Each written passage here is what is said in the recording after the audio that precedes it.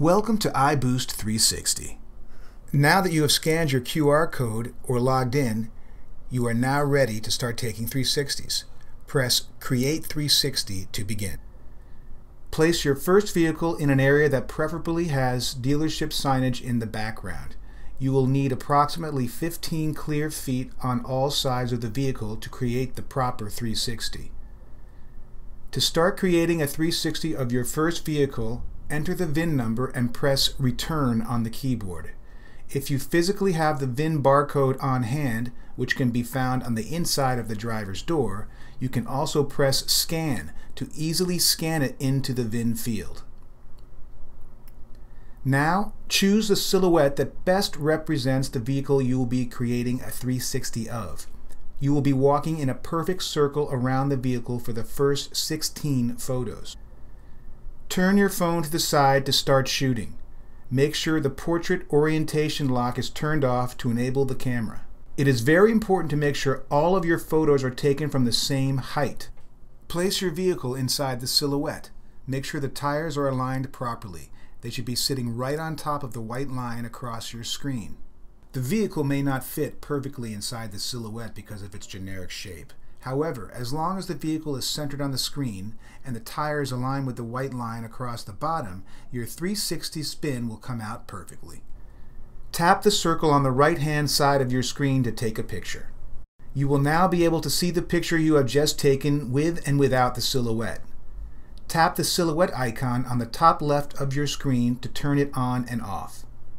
If you aren't satisfied with the picture, press Retake. If you are satisfied with the picture, press Next. Continue to do this for all 16 points around the vehicle. After completing your 16th photo, press Next. You are now able to take photos of all the hot spots of your vehicle. There are 7 different hot points you are able to take photos of: the wheels, engine, trunk, dashboard, console, odometer, and the back seat of the vehicle. You can either take a photo of each or press Skip if you do not want a photo of a certain spot. Once you have completed taking a photo of the back seat, press Next. You are now able to take any other additional photos that you may want. Once you have finished taking all of your photos, press Finish. You will now be redirected to your vehicle inventory page. On this page, you will be able to see all of the vehicles you have created 360s of that you have not synced to your website. To review the pictures of the completed vehicle, click on the vehicle of your choice. To view your pictures individually, you are able to tap any picture to make it larger. You can look at both the 360 photos and your hotspot photos. The hotspot photos are located under the Hotspots tab, while the 360 photos are located under the 360s Photos tab. To view the 360 of a vehicle, tap the 360 button found on the top right corner of the screen and rotate your device to the side. To activate the 360, drag your finger across the screen to see it spin at your discretion.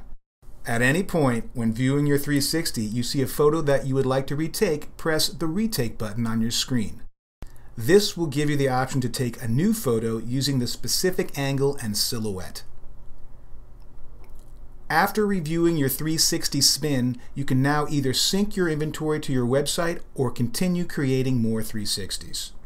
If you would like to sync vehicles to your website, make sure the blue circle is checked under your vehicle's VIN number. You can also uncheck the circle if you do not want to sync a particular vehicle.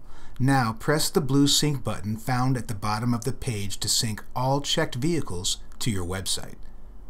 If you would like to continue taking pictures of vehicles, tap New 360. You will now be redirected to the page for you to enter your vehicle's VIN and the silhouette type you will be using.